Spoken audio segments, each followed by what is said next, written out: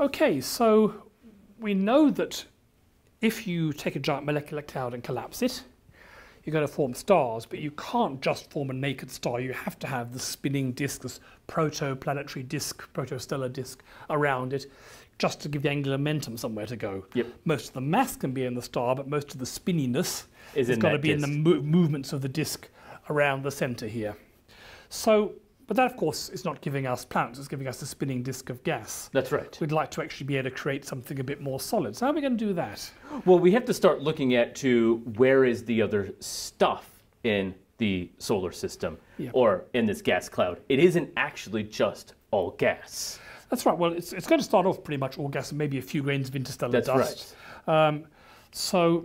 And we've got this chemical composition. That's right.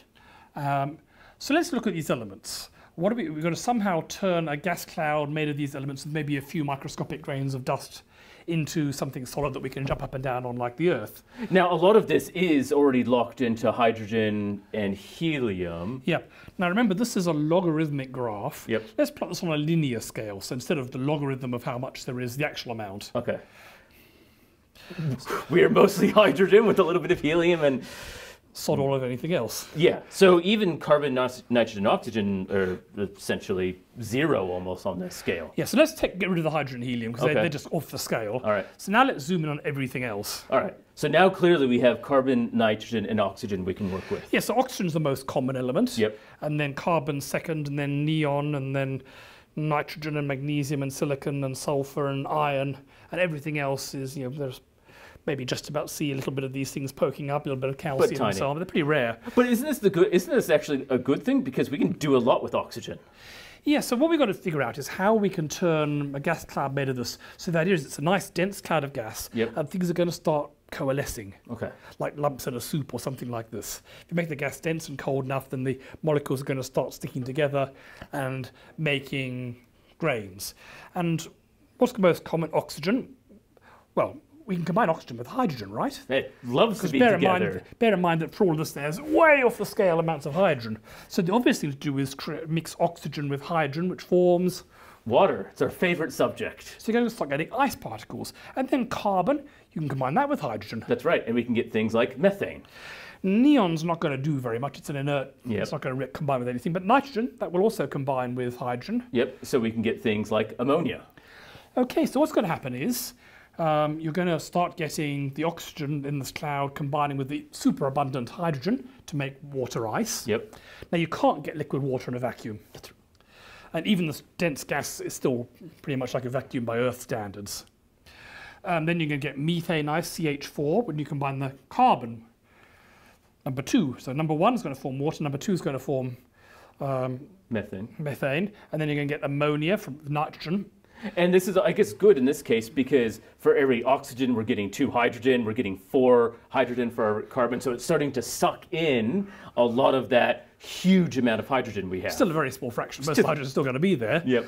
You could also form CO2. That's going to be a bit less common because while carbon and oxygen are both common, you're not using up that superabundant hydrogen, but you can get a bit of those as well.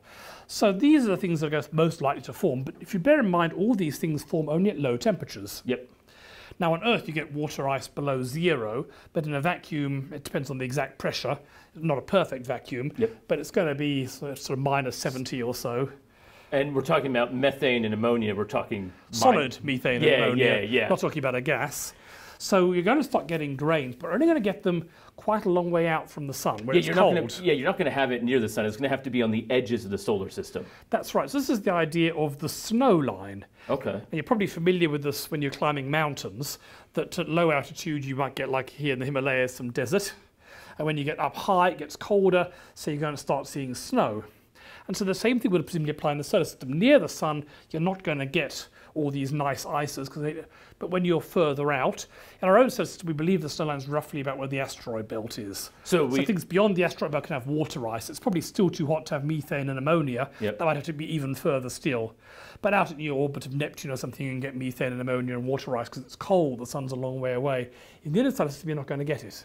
So if we're going to find this ice, or if this ice is going to form, it's going to have to be on the edges. So the planets at those places are going to be predominantly, or at least a higher fraction, made up of these ices. That's right. So you'd expect that's going to be where you're going to form the biggest number of lumps. Yep. So you're going to start getting grains, and then the grains might stick together to form bigger grains. So you get lots of lumps of ice, water ice, ammonia ice, methane ice, floating around in the outer parts of the solar system.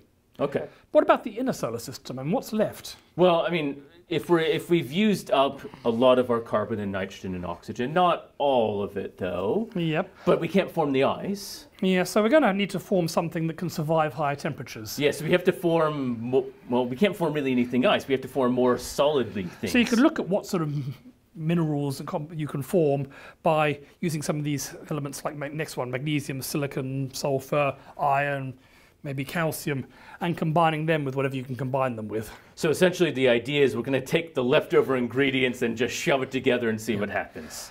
And these are actually the three most common things you find in meteorites, and indeed they're also the three most common things you find on Earth and the Moon and Mars and everywhere else we've looked. The most common is the mineral pyroxene, which is either silicon or aluminium 2 oxygen 6. Okay. So it's using up that relatively large amount of oxygen with silicon or aluminium, mostly silicon probably. Yep. And then you combine it with another aluminium or a magnesium and one of these elements. And these are all the more common elements left after most of the oxygen and carbon have gone away. Okay. So, and then you've got olivine, which is silicon 04. Again, using a lot of that oxygen up, and we have a lot of iron already, and a little bit less magnesium, but still more than some in silicon. And plagioclase is feldspar. And basically these sort of elements, so calcium, sodium, iron, magnesium, aluminium, silicon, and the oxygen, are what rocks by and large are made out of.